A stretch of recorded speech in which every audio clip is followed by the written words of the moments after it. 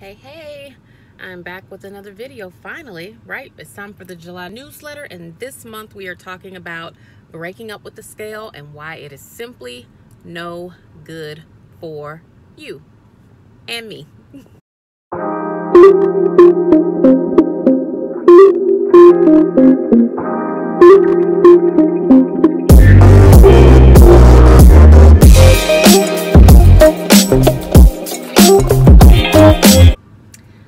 Okay, so a few of the reasons why I personally broke up with the scale, right? For one, it was a vibe killer. Like, I could have been feeling really good about myself. I could be having a great day, loving the way my clothes fit, loving the way my clothes look, and then I would weigh myself and determine that because the scale maybe didn't say exactly what I wanted it to say, I somehow wasn't doing good enough or wasn't doing enough. It would totally negate. Ooh, my gas light just came on. We're gonna have to do this with no AC. It would somehow negate all of the feelings that I literally would have had less than a minute ago. When I looked at myself and felt good about myself, I would weigh myself and be like, dang, but I wish the scale said something else. Like, I wish the number was a little bit lower, right? And I really didn't like the way that felt. So I stopped weighing myself. Now, of course, that's not to say that I still don't track progress in some ways. Like, I definitely love measuring myself. So I'll use a regular tape measure to like measure my waist. But for the most part, I've been going off of how I feel and what I look like in my clothes. When my clothes start to fit too tight, then I'm like, oh, okay, girl. But even then, I try to assess what that tightness is coming from. Like, have I put on too much muscle? Have I, in fact, gained fat? And based on which way I'm falling, then I'll determine, okay, well, maybe you should weigh yourself and see where you are. Let's create a plan, or let's like buckle down on some of these habits we know we should be practicing, and go from there. And then I probably won't weigh myself again for like months after that. And when I mean months, I mean months. I'm definitely not a daily or even weekly or even monthly scale girl. I think that if people could get into the habit of falling more in love with the process of what you're supposed to be doing on your journey to reach your goal, instead of being so in love with like the metrics of it, you'll find that the journey is more enjoyable. And you'll find that at the end of the day, it really is about what you feel like. I mean, because when we're walking around in our cute little outfits, no one knows how much you weigh. You know what I'm saying? It's not like people can see your weight, like on the back of your shirt or your dress or whatever. Like, no one knows how much you weigh, but if you look good, you look good. If you feel good about yourself, you look good, and people can see that.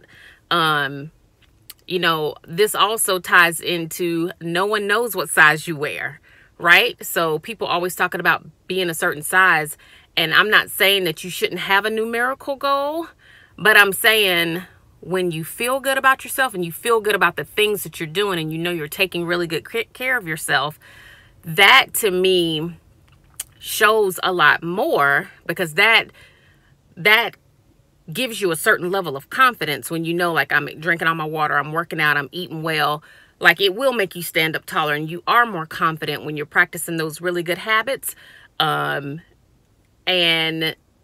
if you happen to be your goal size, I think that's great. But if you're not, I always remind myself that no one can even see like the size of my clothes. But as long as I feel good about myself and I'm rocking whatever I wear, that's what's most important, right? So if you are a person that finds that you're weighing yourself all the time, and if it's bringing you down or impeding your process, I would encourage you to break up with the scale. Maybe start using a tape measure to track your results, because to me, it's better to see inches lost anyway than to see a number on a square, because the number on the square, I mean, a lot goes into that number. So I would say track yourself with the tape measure. Definitely track yourself based on what you feel like in your clothes. So if your clothes feel good, if you feel good when you look at yourself, that to me holds way more value than what you weigh. Also, don't forget about the skill sets that you can progress towards on your journey. And I think being able to run when you couldn't run before, being able to walk a lot longer or faster when you couldn't do that before, jumping higher, lifting more weight, being able to hold a plank a lot longer. Start attaching actual skills to your goals. And if you do that, you'll feel that sense of achievement in a new way, and it'll allow you to maybe not look for that same achievement on a scale, because you'll be focused on something else. Like you'll be focused on, can I hold this plank for 60 seconds? Can I do 100 sit-ups in X amount of time? Can I jump rope for X amount of time without stopping?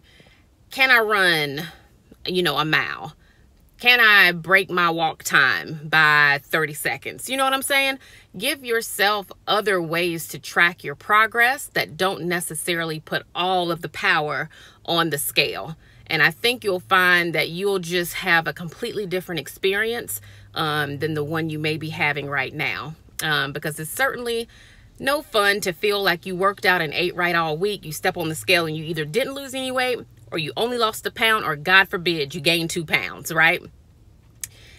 And that is a huge obstacle for most people mentally to overcome. When they don't see the scale moving one way or the other, it will literally stop some people from continuing on in their process, because they'll feel like whatever they're doing isn't working.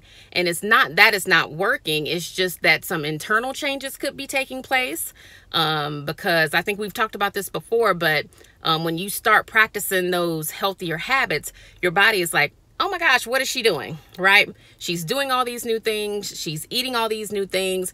Your body has to figure out what it is you're asking it to do. And then it kind of activates itself. And if you stay with it long enough, you will start to see results. I like to think of it in the same way that I think of online shopping. When you first place that order, they don't immediately like send you your stuff. You can't track your package and get those results as soon as you hit the submit order button, right? They put your order in the processing stage where they're fulfilling your order. And it's the same way with your body. When you start practicing healthier habits, your body is in the processing phase. It is trying to fulfill whatever it is that you're asking of it. And if you stick with it long enough, if you wait long enough and you keep practicing those really healthy habits, eventually you will get the results that you seek. But what we do know, for one thing, is if you quit, you won't see nothing, girl. Nothing. So you have to stick with it. Stay encouraged. Don't let the scale be your only motivator. Find some other ways to track your success. Look to reach certain goals. And if you ever need help with any of that, feel free to message me, because that is what I'm here for. I hope this was helpful with encouraging everybody to step away from the scale and into another way of tracking their success, because it has certainly helped me out a lot to become a person that just doesn't weigh themselves. It has helped me out a lot. It has freed me in a lot of ways. So hopefully you found this helpful. Happy July. Hope you enjoy the newsletter. If you are not receiving the newsletter, but you happen to stumble across this video, go to my website, subscribe to the newsletter. It comes out once a month and is filled with positive vibes, things that you'll enjoy. It's really good, and it only comes out once a month. So girl, I'm not spamming your inbox, right? I hope you have a great day. As you can see, I'm at my favorite place, Club Kroger. Go in here and get some stuff and make it do what it do on this fabulous Taco Tuesday. Have a great day.